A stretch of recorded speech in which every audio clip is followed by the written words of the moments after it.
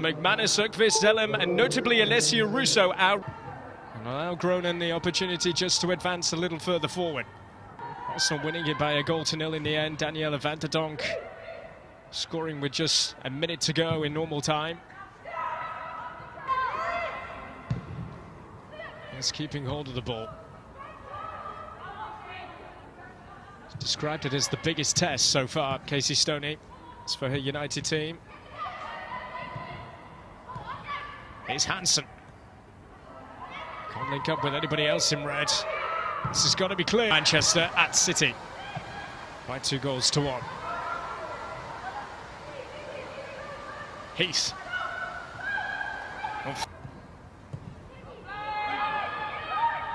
Here's Heath. Up against Williamson. Tobin Heath. Wasn't able to get that many games under her belt due to that, to the lead. Again harassed in the mid. Here comes the corner from Heath.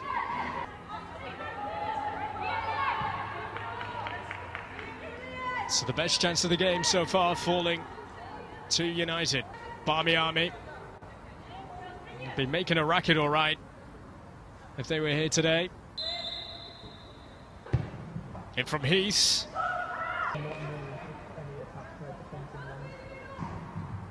Here comes from Mead. Ellie Turner for Tobin Heath. Chance of the game so far. Tobin Heath to try and pick a spot. No foul, says the referee.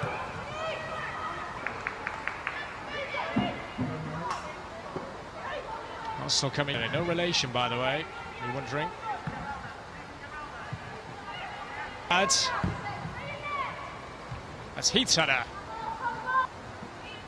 It would have been something pretty special to have scored from that sort of distance with a super piece of goalkeeping to keep her out. But here's Tobin Heath. Can't quite find her.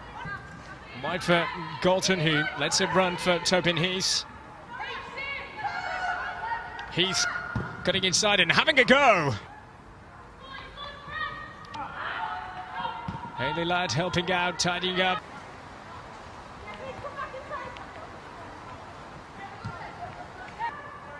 He's in a 5th year at the club now with Arsenal.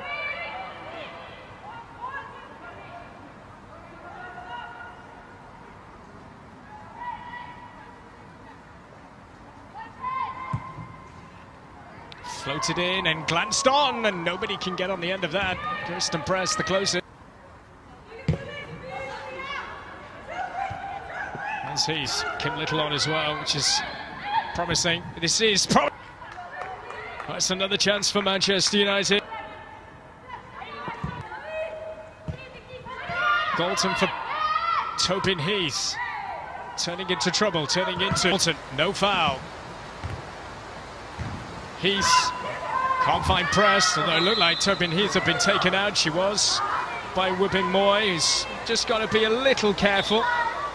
She doesn't overstep the mark too much, them, actually. Not many do that. Heath for Galton.